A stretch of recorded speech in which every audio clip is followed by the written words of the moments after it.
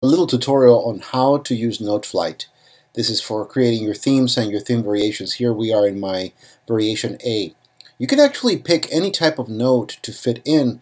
This is 4/4. You could even change the meter of the piece. You don't have to create a work of art for this class.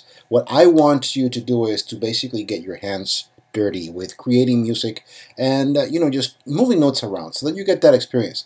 Don't feel like you have to have something that sounds beautiful or anything like that. Although the more pleasing it sounds, the better. Do take pride in your work.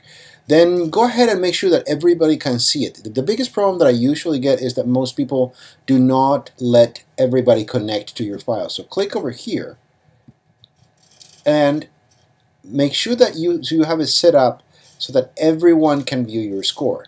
The default is not that, so you're going to have to do that.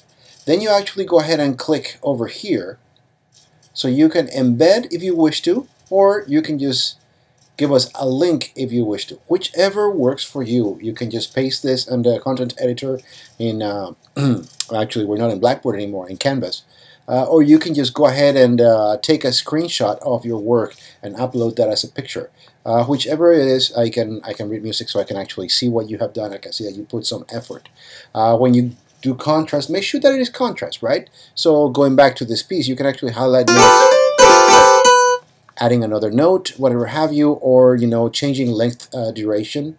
You can do all kinds of wonderful things with this software. Make sure you save it, give it a name, and go ahead and share it with everybody. Make sure you comment on everybody else's videos. I hope this was helpful.